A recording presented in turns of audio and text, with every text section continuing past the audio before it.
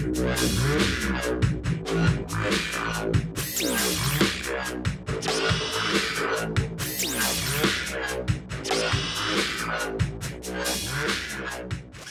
guys, what's going on? Matt Allen, Tim Little. Welcome back to Tactical Bassin.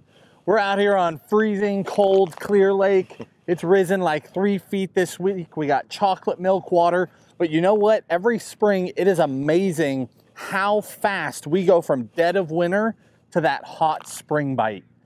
For the last, I don't know, 2-3 months, we've been doing videos on swim baits, talking to you guys about slow fishing, you know, throwing that ultra slow paddle tail or the Huddleston or JSJ, just creeping bottom.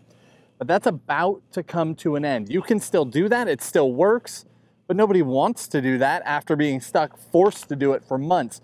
So what we're gonna talk about today is those first baits. When they first begin to transition, they first start feeding up in the spring, those first baits that you can turn to, speed up your retrieves, and actually get that reaction bite, get those aggressive fish, and really get a bite going that's something other than bottom crawling or finesse fishing. Tim, why don't you fire off with your two, and then I'll talk about my two, and we'll wrap it up. Yeah, I might have more than two. I don't know. I just grabbed a few. As you guys can see, the water behind us goes another 30, probably 35 yards or so back up into the tulies. So these fish are going to be moving up. So you're going to want to throw baits that are somewhat weedless. You know, I really love the Osprey, the tournament talon. You know, this thing's been bit to pieces, but this is a great swim bait. It's got the boot tail on there. It's got a real big thump, and it gets those real aggressive fish to eat. Another one that's a great way to rig up is the Bastrix. You can rig this multiple different ways on jig heads or weedless owner beast hooks, those sort of things. So you could fire this stuff up into the tulies and work it through the junk. So those are two good ones. You know, you might even want to throw a swim jig in there. You know, swim jig is a great bait to get, you know, 3/4 ounce, throw it up in that stuff and just burn it through it. Just pound it through the tulies. Now we're talking about tulies because that's what we've got, but we know you guys are all over the place. But these are all baits. We don't care if you're in California, you're on the East Coast, it doesn't matter. When your fish first start to get aggressive, first start feeding up for the spawn, these are baits, both of those hard thumping paddle tails, a lot of body roll to them, and they just get that reaction bite. They rev those fish up. For me, I'm gonna add two more.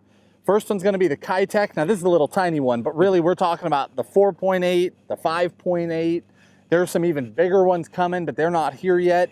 But that Kitech rigged with either the jig hook or with that owner beast, that weedless setup, depending on your cover, is another prime bait. And then the last one we have to talk about is a glide bait. We throw a lot of the River to Sea S-Waver. There are some other great glide baits too, but this is my favorite bait to turn to, not just because it gets bit, I think just because it's so different than what we've been doing all winter. It's that first bait where you get to be reactive and make fish eat it. It's just fun after a hard winter of just grinding it out. So the S-Waver, that 168 size, the smaller size, this one, you can turn to that anywhere in the country. I mean, we've caught fish out here, we've caught them on the Great Lakes on it. It does not matter, they'll all eat that bait. Yeah, and what Matt's talking about with this bait, you know, these ones we pretty much chuck them up there and wind them back. This one, if you guys haven't seen our video that we shot on glide bait retrieves, we'll put that link down in the video description. That's a must watch for glide baits because you're reel twitching, you're rod twitching, you're popping, you're getting that thing to do some stuff, and that's what he's talking about, getting those fish to react. Right, you're making them eat it. Completely different than what you did all winter. So we hope that gives you guys some direction this spring. We know that the bite's coming. We're excited about it. We're standing out here in the cold, but we know it's coming soon.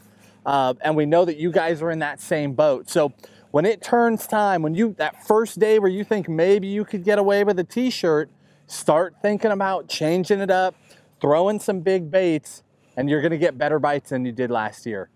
We hope that helps you guys. If you enjoyed the video, hit that subscribe button, like the channel, our apparel. Of course, you can email us for the apparel, tacticalbassinapparel@gmail.com. We'll get you going. Have a good one, guys. Talk to you soon.